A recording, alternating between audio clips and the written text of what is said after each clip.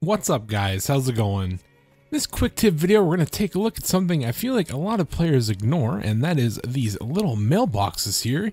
You can find these in most urban towns, and as you can see here, if you go up to them you will find some loot inside them, and some of them have some pretty good loot. Especially in the early game you can find a lot of skill magazines in them, or you can also find some decently high value loot. This one had nothing, of course.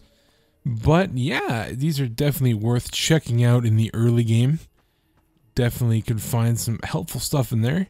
Some pretty high priced items or some skill magazines that can help you pass the early game skill checks.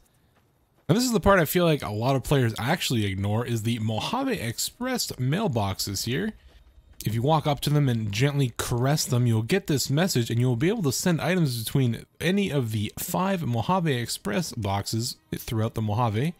There's one in Prim, Good Springs, Novak, one in Freeside, and one on the Strip. And yeah, you can use these to transfer all that shit you get in the pre-order items that you don't want to sell but also don't want to keep with you. So it's pretty good. I know this one gets ignored a lot because I see a lot of people walk the gold bars back to their house when they could just ship them around in these and save them a bunch of time. But anyways, that's going to do it. Hope you guys enjoyed and have a good one.